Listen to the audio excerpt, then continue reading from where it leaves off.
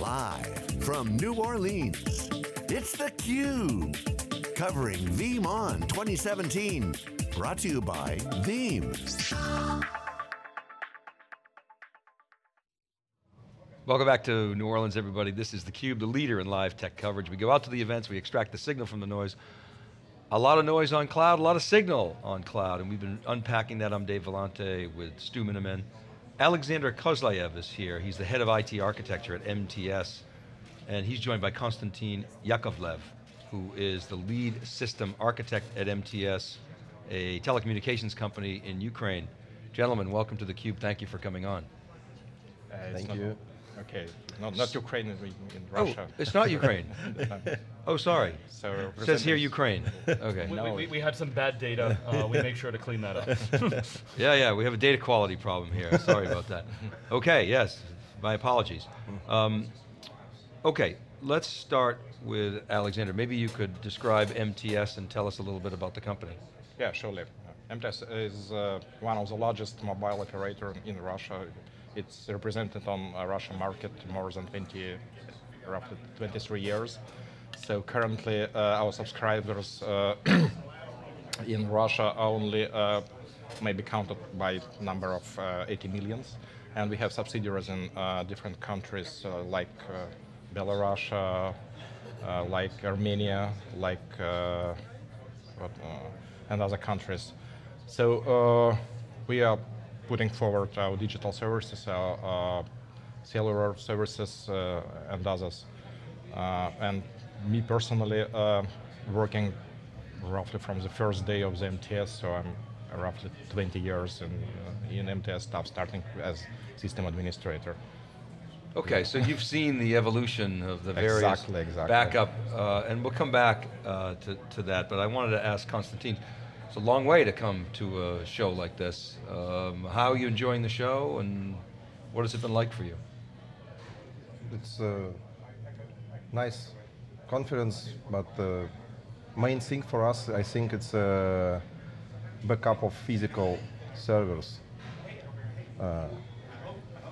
Because now we have different systems to backup physical servers and virtual servers. And maybe we hope in the future to join these systems and have only one backup for all our services. So it's a good step from Veeam to make a physical backup also. I think it's the main goal for us here in this conference. Right, so that was one of the big announcements this week. Of course, Veeam has oftentimes been pointed out that Veeam, up until this point, has not backed up bare metal servers, physical servers, as you say, and now that happens. So that allows you to consolidate your backup architecture, is that right? Maybe. Maybe. We hope it's the first step. It's the first step. So now we have to look how we will back up bare metal servers. We would like to harmonize our backup software, because currently we have 3 or more even backup software featuring like Symantec, like Networker.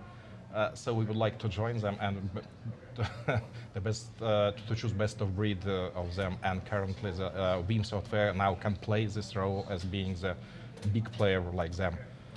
Alexander, you have the history of MTS, and you've seen the backup systems evolve from before virtualization all the way through. Can you share with us the MTS backup and data protection journey?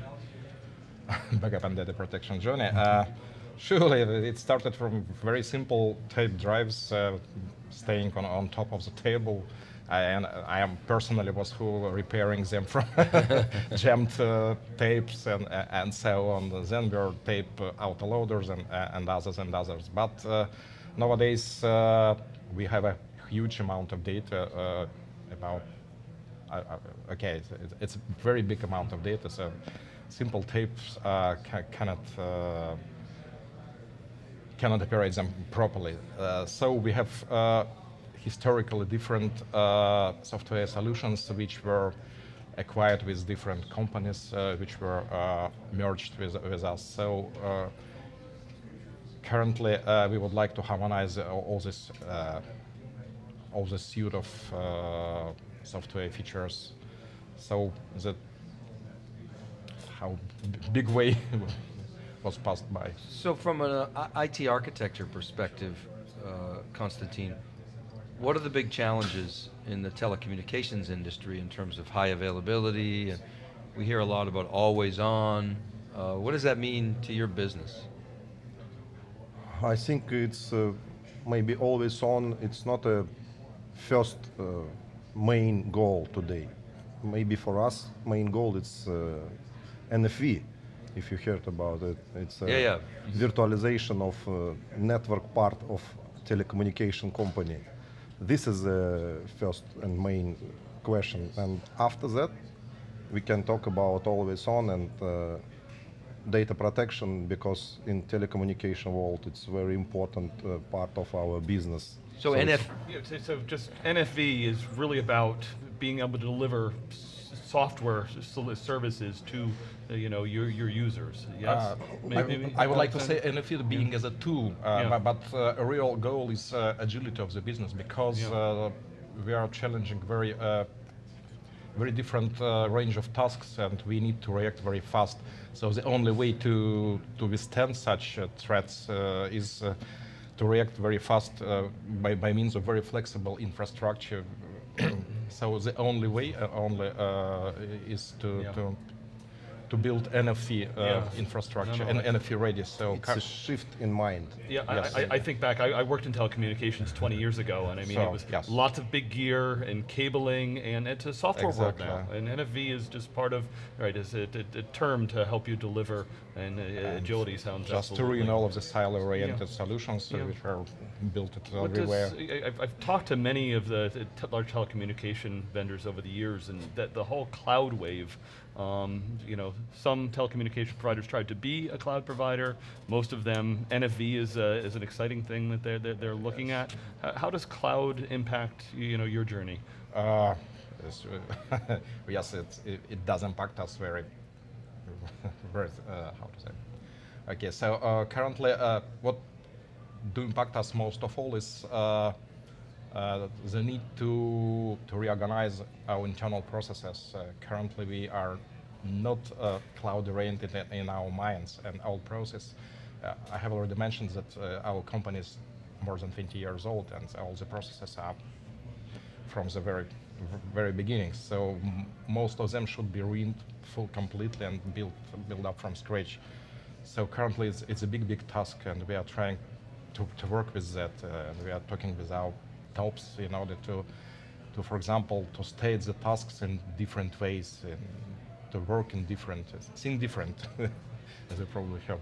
And where does Veeam fit in?